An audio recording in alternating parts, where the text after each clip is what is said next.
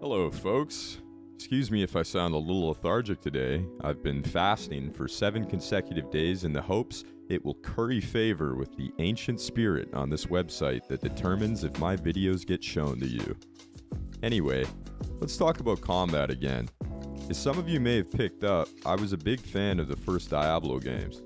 Something about the way their animations popped made the game really satisfying, and it was enough to get past how simple the combat was for a while. You just clicked on things, really, which is fine, but if you ask me, after a while it's not really that fun. I prefer a little more skill to be involved, personally. The last time we looked at combat, I added a little hit animation that stuns a mob when they take damage. After playing around with the game since, I noticed the game became a lot harder from that little addition alone. Surrounded by enemies, it's much harder to escape since you're being hit and stunned so often. This makes a lot more sense to the gameplay I was imagining. You probably shouldn't be able to just shrug off attacks unless you're wearing heavy armor or your attacker is very small. So, in order to escape this newly created stun lock threat, we ought to be able to block. Imagine that, introducing a second button into combat. That should elevate our skill ceiling, am I right, folks? Here's why I thought adding this would be a nightmare. I use characters rendered into sprite sheets. That means if I want the player to be able to block, I could either create a single blocking animation, which would mean characters can't move and block at the same time, or I create alternate versions of every animation a character can block in, changing the position of their arm for the animation and creating a ton more assets where things have barely changed in the process. But then I realized something. My obsession with dismemberment that allowed for arms and legs to be removed without a mob dying, which was part of the foundational technology for my game, means every single limb is animated separately. That way, quadruple amputees still get proper representation in my game, since we're all about inclusion here.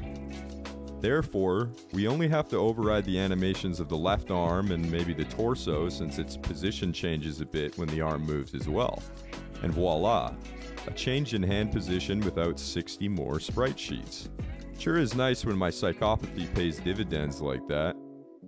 Here there's a bit of tearing at the seam, but that's just because the torso doesn't have those override animations yet. Now in the future we'll have blocking with no shield equipped override the right arm instead so mobs can block with their weapon. But for now we're doing this just to get the tech in place. The next issue is we'll want something to block with. I created this sweet little baby buckler.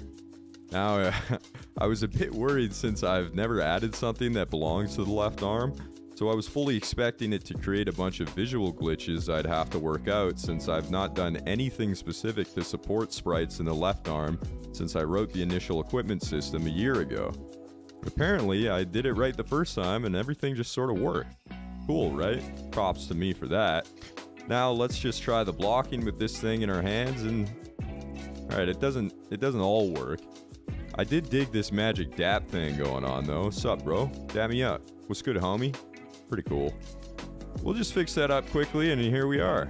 By the good grace of the Lord, we have animated shield blocking. Now having this new system in place is kind of a big deal. It can be extended to have animations for aiming a bow or lining up a throw while moving around. Can also be used as a solution to fix this issue where the run animation for weapons was rendered with the weapon in hand, causing it to teleport suddenly when running without the weapon drawn. Alternate states for animations based on context. Pretty excited it worked out so nicely because I was dreading figuring this out initially.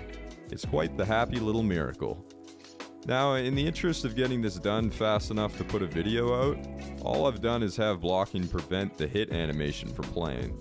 Essentially, it's not a proper block that factors in direction, damage, and stamina like it will in a couple of days from now when I finish it up. But I did spend a lot of the Easter weekend making some developer tools that will allow me to iterate on this stuff a lot faster, which took longer than I expected but was worth the effort.